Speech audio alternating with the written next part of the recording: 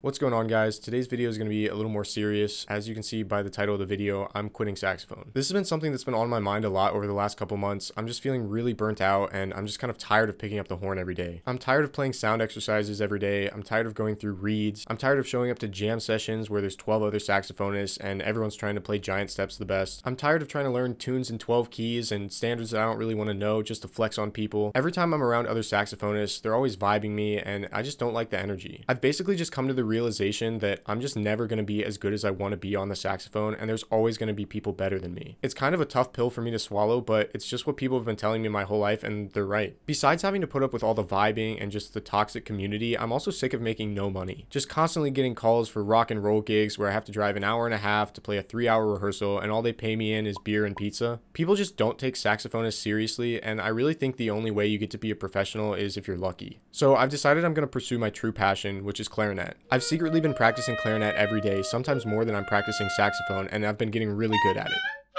I honestly just think that clarinet is the superior woodwind. I mean, for one, its default range is much more extensive than saxophone. There are tons of alternate fingerings, so you have way more options when you're just trying to play one note. Plus, you can really get some crazy altissimo notes on clarinet, and people just love to hear that. Like, no one wants to hear you wailing on an altissimo D on tenor when they can hear you play a triple F on clarinet.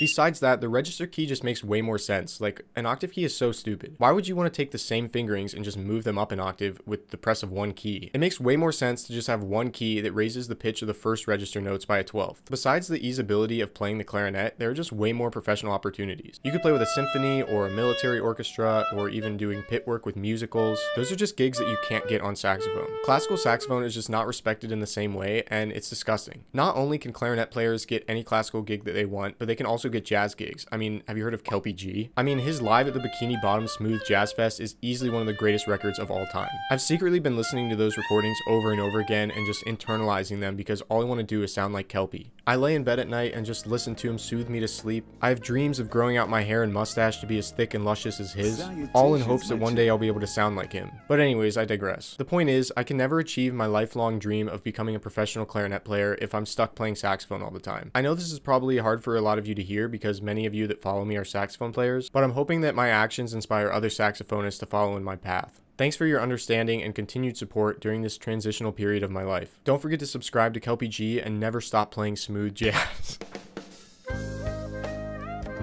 People just don't take saxophonists seriously.